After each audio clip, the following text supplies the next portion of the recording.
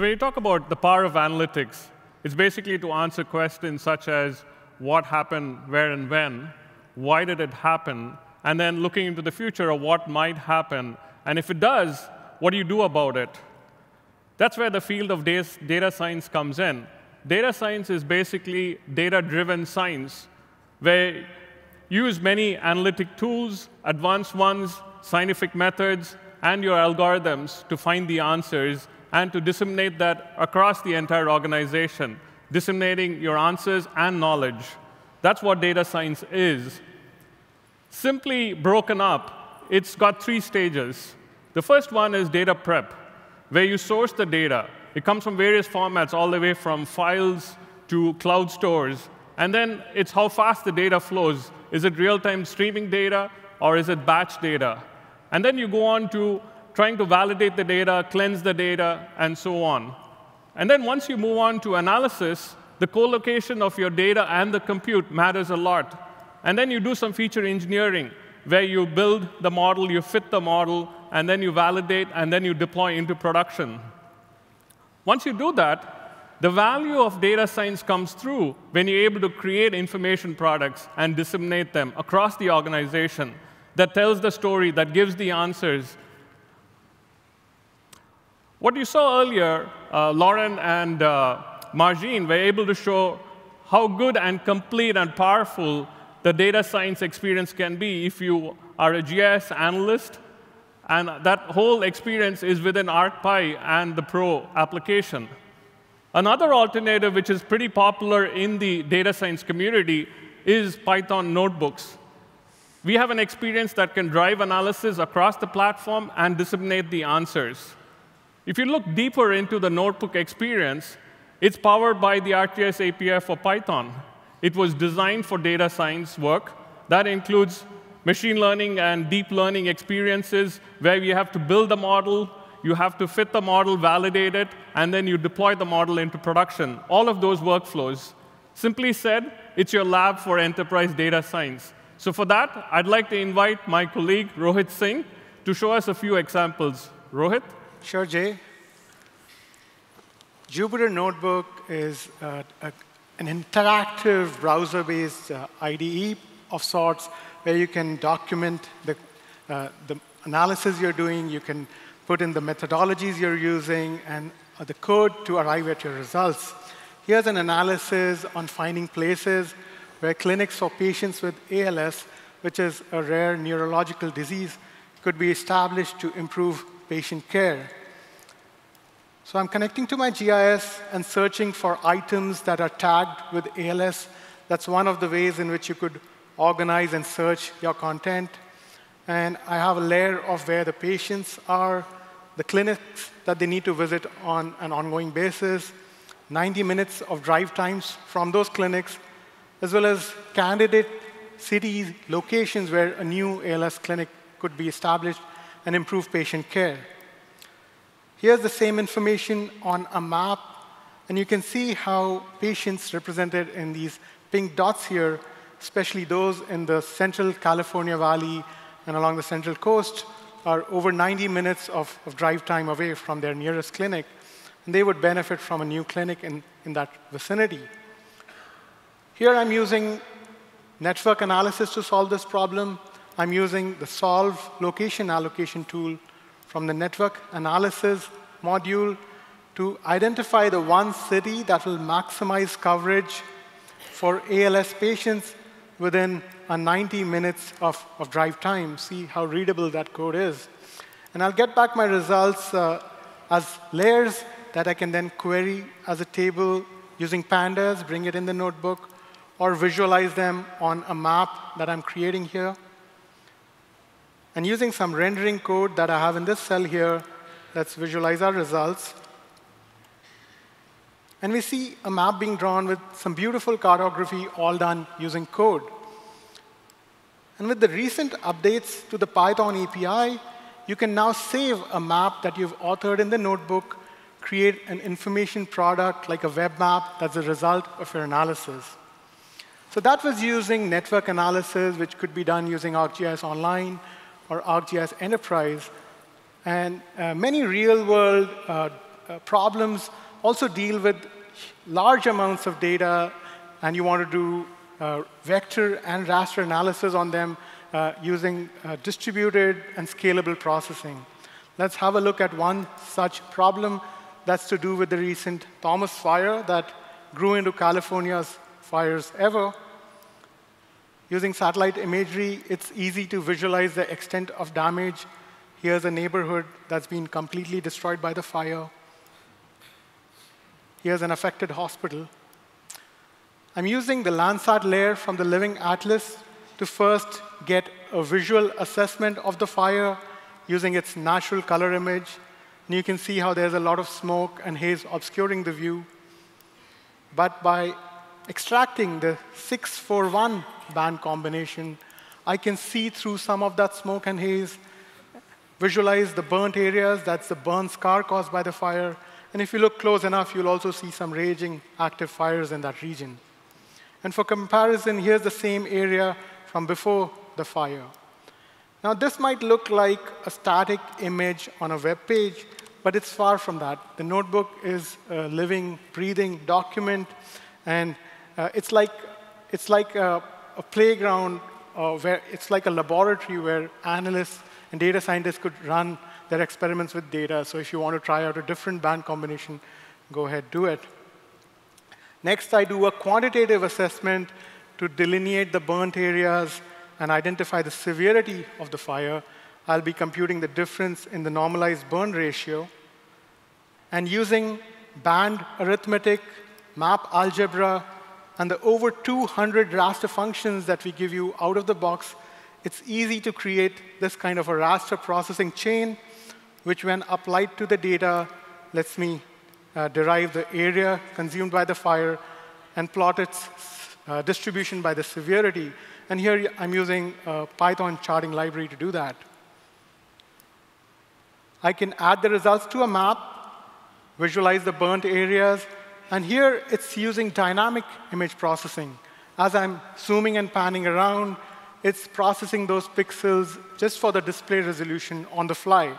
What we really want to do is do this analysis at the source resolution across my entire area of interest and derive a feature layer that can be used across the platform, be it for network analysis, impact assessment, and so on. That's where geoanalytics and raster analysis comes in. All I need to do is call this method, and it transmits this chain to ArcGIS Enterprise, leverages the power of the enterprise to distribute it across image server, and arrive at this feature layer, using which I can then do an impact assessment that I'm doing here on the road and transportation infrastructure, as well as the impact on humans that I'm doing by querying the demographic profile of people within the fire perimeter and visualizing it as an age pyramid using the recently added geo-enrichment module in the Python API. Now, when these incidents occur, we often pause and ponder on the causes and the factors affecting it, and is there something that we could do about addressing those? Here's a notebook that's using historical data on nearly 2 million US wildfires over the past 24 years. And given all this data, can we answer these questions, whether the number of wildfires is increasing over time, which are the areas that are the most or least fire-prone, and perhaps the burning question, can machine learning libraries classify the cause of a fire given some data that's available when the fire is just discovered? Using the spatial data frame in the Python API, you can now read in local data from shape files or file geodatabases, bring it in the notebook as a pandas data frame. You can do exploratory data analysis using Python charting libraries. So here, here I'm visualizing the number of fires over the years and fitting a trend line that shows that, yes, the number does tend to increase over the years. We see how natural causes such as lightning account for only a small fraction of the number of fires. And by plotting the numbers of fires by day of week, we see how fires due to arson, represented in the orange bars here tend to go up during the weekends, whereas those due to natural causes like lightning remain about the same as expected. We can bring this data into ArcGIS and find the statistically significant clusters of these fires using the Find Hotspots tool. And finally, we can bring all of this data into machine learning libraries like scikit-learn. We can add features to our model using geo-enrichment and get a nearly 92% accuracy at classifying if the fire was the result of arson given some basic data. And this analysis could give investigators a data-driven way to prioritize cases for further investigation. Thank you, and back to you, Jay. Thank you, Rohit.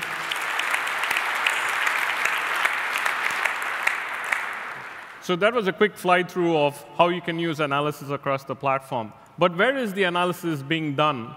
Of course, he's running it in a notebook server. The first example, the ALS example, he invoked ready-to-use tools in online and ran the location allocation tool. In the second example, the Thomas Fire example, he basically invoked image processing, raster analysis, and geoanalytics in ArcGIS Enterprise. But there's more you can do, and that's what Rohit showed when he brought in scikit-learn as a library within the Python notebook and invoked it, trying to classify the cause of a fire. Now, there's more you can do, of course, because of the power of compute that's available in all of these. And as you've realized by now, these are not mutually exclusive. The combination is extremely powerful. Earlier today, Sud talked about deep learning coming into the platform. As an example, image analysts being able to do object recognition and classification in a ready-to-use experience with models that are pre-trained. That's coming. But you can do quite a bit today if you're a data scientist, and I'm assuming some of you in the audience are familiar with deep learning techniques. You can do all of that today because these libraries are available within the notebook itself. In the Python API, you can access these. And Rohit, can you show us a quick demo of the possibilities in this space? Sure, Jay. Computers have achieved superhuman accuracy at classifying images. And today, I'll show you how we can use a deep convolutional neural network to recognize not cats and dogs, but objects in satellite imagery. I'll show how you can take a pre-trained convolutional neural network that was trained on images that looks like cats and dogs and use transfer learning and make it detect sites where surface-to-air missiles or, in short, SAMs are deployed. That's an interesting public data set that I found online, and I just had to try it out. So the first thing that deep learning needs is labeled data. That's where ArcGIS comes in. It works great if you've got thousands of images to train on. With its rich collection of Esri curated content, as well as data shared by thousands of users worldwide, I'm sure to find what I'm looking for. And today, it's locations of SAM sites. Next, I need high-resolution imagery. Not a problem. I can use the Esri world imagery layer. Then it's a simple matter of iterating through the locations of those SAM sites, getting their bounds, and exporting image chips to train my deep learning model. This is what those SAM sites look like. This is what the model will learn to recognize. And here are the negative samples. These are areas that are not SAM sites that I've labeled as ground. I can then feed this data into this other notebook where I'm using a library called FastAI to automate this process, train my deep learning model.